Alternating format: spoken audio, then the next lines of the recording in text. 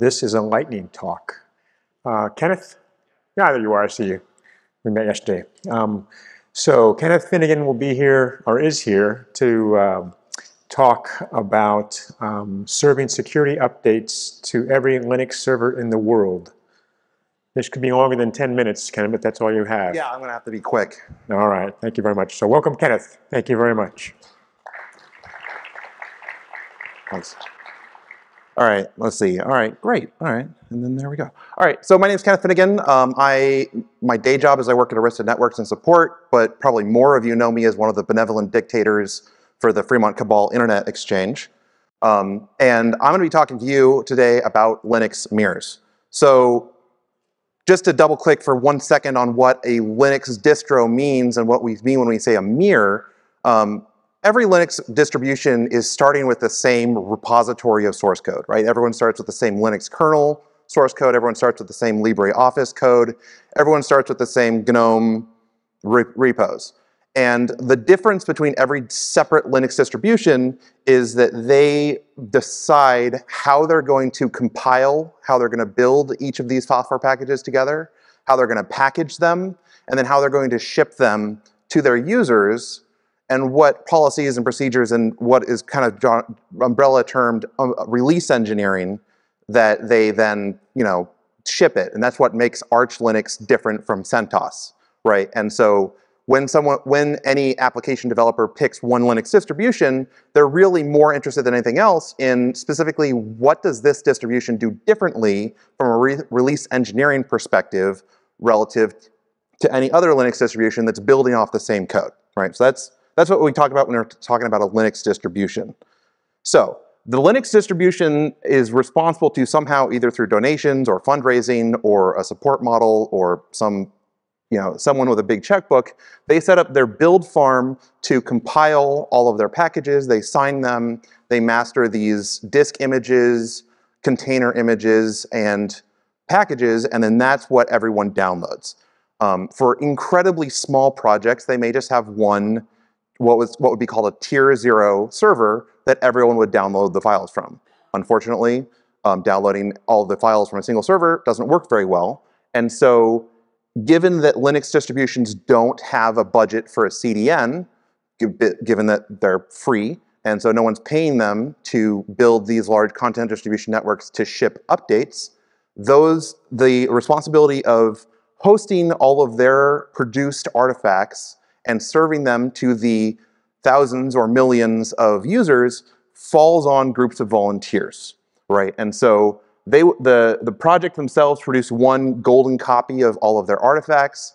Dozens or hundreds of volunteer servers would, on a regular basis, every few hours, do a differential copy to update themselves to what the latest golden image is, and then ultimately the thousands or millions of package manager clients would query them for, is there a newer version of the software I have installed that I should install instead? And so what we're talking about here is the community mirrors, which are how the Linux distributions scale horizontally to be able to serve their sometimes incredibly large install bases. So who runs these mirrors?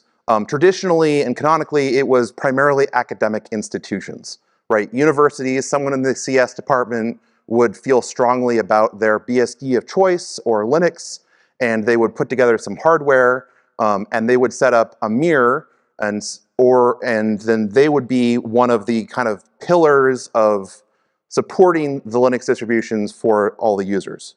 The second group of people that would do it would be Linux user groups, right? And so these are the clubs of people that use the Linux distribution that feel strongly about it, and so they would set up a server to host either their one Linux distribution of choice, or more often than not, several, 6, 12, 20 different distributions on the one server.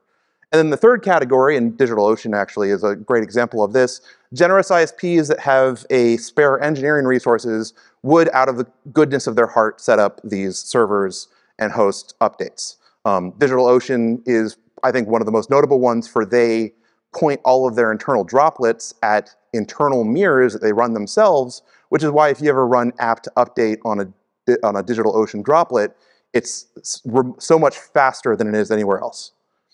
The issue, and kind of what I want to bring to everyone's attention here, is that these pillars of the load-bearing Linux mirror infrastructure, these universities, are kind of very quietly and subtly on the decline. Go find any network engineer here that is working at a university and ask them about their 5 or 2-year plan to move out of all of their data center space on campus. Is unfortunately a whole lot of the universities are getting pressure from up high, from management, to vacate their data center space and move as much as they can up into the cloud, and these weird boxes that are 1/3 of their egress traffic, that, the guy that set it up has either retired or died, tends to just get the cord yanked, and that's the end of that university being in the mirror system. And so back at the beginning of the year, one of my cohorts in the cabal, Wardy9 on Twitter, John Hawley in real life, we were discussing, man, we need more projects in our life. We don't have too many balls up in the air. And so we went and spent several $1,000s building a 2RU box with 96 terabytes of hard drives in it to start hosting as much Linux as we could. For us, the funding model was I posted about it on Twitter and entertained my followers with the shenanigans we got into. And then we started serving about 10 to 15 terabytes a day of traffic off of this one box. And then we started graphing it. Because, what is a whole bunch of traffic without a bunch of pretty graphs analyzing that traffic? And so we built a whole influx and Grafana pipeline, and then we were able to pivot all of this traffic and requests by which project was it, what ASs were requesting it, and kind of one of the first things that jumped out at us is, a whole bunch of the traffic is coming from some of the smallest folders, right? Because when you're a mirror, you need to carry all of that project's artifacts locally. Is the kind of thin front-end caching doesn't work very well with Linux distribution repos.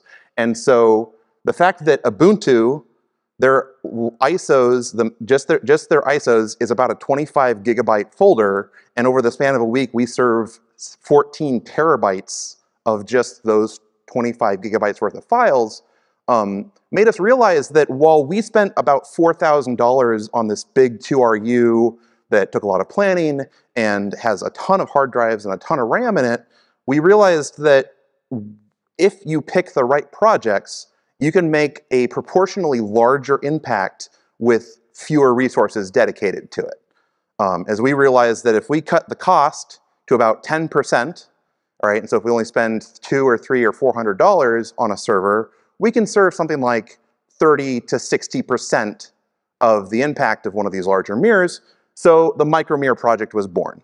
And so this was us realizing that while we can take one big server and place it in Fremont, California, and we can be, a nominally large impact on Linux distributions, if we instead take a $25 thin client off of eBay, because we don't care if it fails, because there's 200 of these servers online, we buy a 2 terabyte used SSD on eBay, because we don't care if it fails, because there's 200 of these servers, and we find someone somewhere who's willing to plug this thing in for us, we can sit there and serve about 1/3 of the traffic as our $4,000 server for 10% of the cost. And so we started deploying these things. And then as we started digging into it more, we kind of realized, wow, this is something that the fact that I'm able to deploy these and start actually kind of a notably positive impact on Linux distribution infrastructure right now is a little bit scary, because it means that there was a lot of low-hanging fruit to be made there. And so what I wanted to kind of talk about in this lightning talk is that the traditional institutions, the universities that were hosting all of these main, what we call tier 1 mirrors, which are the bigger ones that were more reliable, that other mirrors fed off of, they're going away, right? And so our personal project that the two of us are working on is we're looking for sites to put micro mirrors. We're looking for funding, but we're just two people, and that's not really what matters here. What I want to talk to all of you guys about and get everyone else in this conference thinking about is how can you be hosting a mirror yourself, right? Because I think that if, you know, the problem with these mirrors is that for a normal developer, someone that runs Linux at home, or someone that runs Linux in virtual machines, the idea of serving 15 terabytes a day from a single server is terrifying. That is a huge number, right? For those normal citizens, that sounds really hard. In this room, any of us would look at 15 terabytes a day, and I think the technical term for that is a rounding error. And so if any network operators here have lots of surplus bandwidth, it's something to think about that could you host somewhere in your network a Linux mirror to contribute back to kind of the open source projects and the community that has kind of made like not only networking, but like the whole internet and you know all of the things that we move across the network so much more possible, right? And the ways that you do it, I think there's value in diversity there, right? And so whether it's go find a local Linux user group and say, hey, if you guys organize a server that we can drop into 2RU in our data center somewhere, and you let the lug manage it, and then you guys provide the space and power and transit, that's a model. If you're looking to get some of your junior engineers sysops or DevOps experience about how do we deploy and manage a Linux server in a network environment, this is an incredibly good way to do it. And you start learning all these lessons about, what happens when I start having to actually serve thousands of requests at once from one box, right? And it's valuable lessons that fold back into all of these automation and coding and kind of all of these extra things that we talk about, and we want network engineers to stop being iOS CLI monkeys. This is an excellent venue for us to start, you know, kind of it's a low priority scavenger class project that you can start contributing and making substantial impact, positive impact back on the rest of the community. So the map on the right there is actually where we have deployed the 11 micro mirrors so far.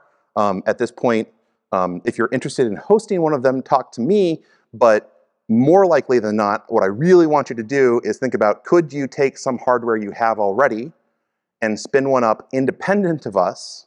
Because the more diversity there is in this realm of these mirrors, and the more different approaches and different organizations involved, the less linchpin we get as far as when one of the major universities suddenly announces, oh, we're done, we're out of the mirror department, and all of a sudden it's like a quarter of the mirrors in North America start having technical problems because their upstream sources disappeared.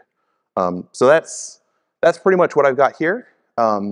If you have any questions up here, I'd love to hear them right now. All right, I guess not. I will be outside as well, and so if you have any offline questions or want to talk to me privately, by all means, feel free.